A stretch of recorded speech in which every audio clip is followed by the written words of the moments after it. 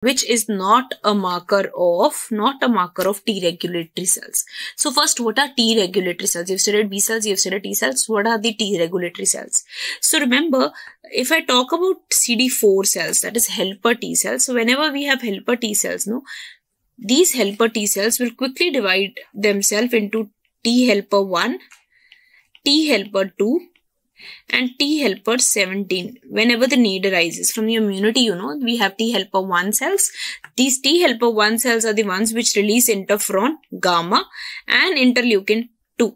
So when they release interferon gamma, this converts macrophages into epithelioid cells which have slipper shaped nuclei, and they help in forming the granuloma. This interleukin 2 will act as a paracrine loop and keep on stimulating Th1. Also, this interleukin 2 will go and activate NK cells, and also this will go and activate T regulatory cells. It can go and activate regulatory T cells. So what are these T regulatory cells? So they are a subset of CD4 cells only, but they suppress the immunity. So they are the ones which are going to suppress immunity. So they suppress the immunity. So they are CD4 cells only.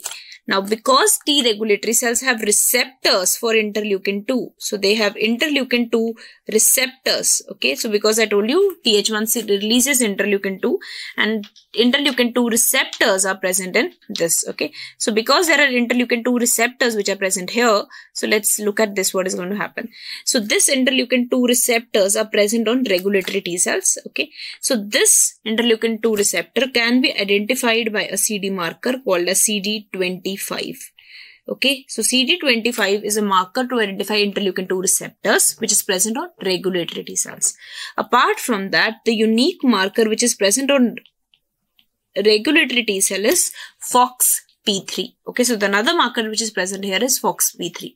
So therefore, can I say regulatory T cells are CD4 positive cells which express CD25 and FOXP3, and they are the subset of T cells which suppress the immunity. Okay, so let's look at that now. So which is not a marker of T regulatory cell, if somebody is asking. I hope everybody knows that pan T cell marker, that is any cell, if it is T, it will have CD3.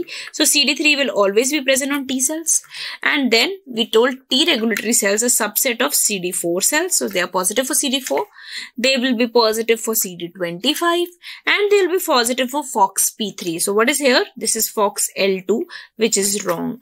Okay, so FOXL2 is a marker which is expressed on granulosa cell tumor of the ovary. Okay, so granulosa cell tumor of the ovary expresses FOXL2. Okay, so FOXL2 is present in the granulosa cell tumors of the ovary, which you all have to remember.